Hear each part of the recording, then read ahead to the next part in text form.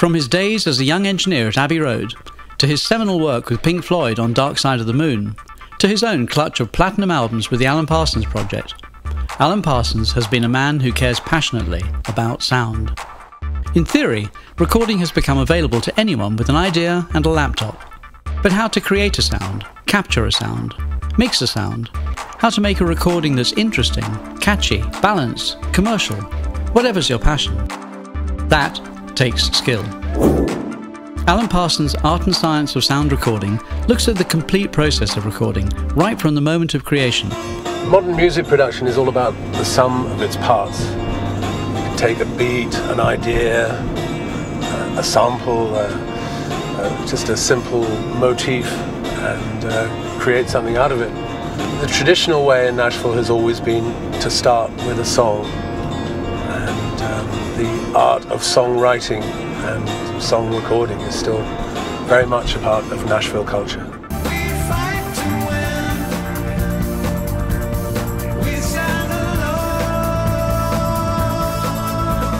There are very few in the U.S. This is a fantastic microphone.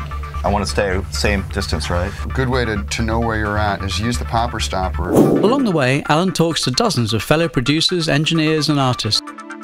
Tony Brown, Nico Bolas, Richard Dodd and countless others. For instance, with George Strait, there's a guy named Dean Dillon. He sings kind of awful, but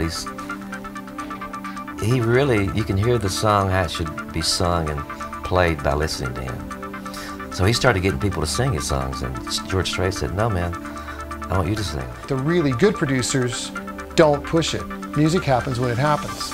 And you don't take a take just because you want it. You know, I really want to get a master today, so we're going to just beat this into the ground. No, the really smart guys are the ones that say, let's go to dinner. For most of her records, a Telefunken 251, and in particular, serial number 584, this microphone was built for Martina. There's no question about it. She sounds perfect on this microphone. I'm not allowed really too close to the gear because I have an electromagnetic field that Gina can testify to this. Equipment breaks.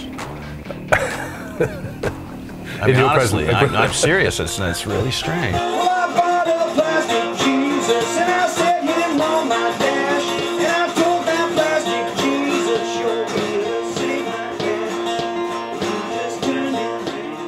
What it should all be about is like whoever's involved getting together and kind of looking squarely each other in the eye and going, what the do we do?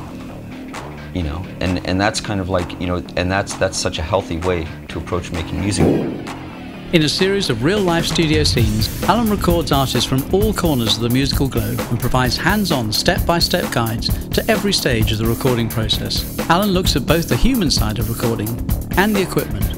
Join Alan Parsons on this unique journey looking at the art and the science of sound recording.